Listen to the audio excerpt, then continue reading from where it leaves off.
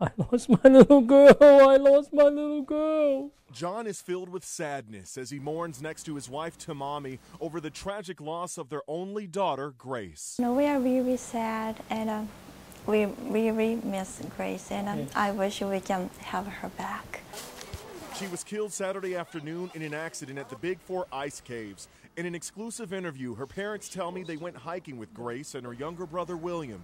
To enjoy the nice weather and also see an ice cave in summer weather. All of a sudden, a chunk of ice around the half size of an SUV melted, broke loose, and they heard a pop. Grace was standing next to her mother. And I turned my head to the right.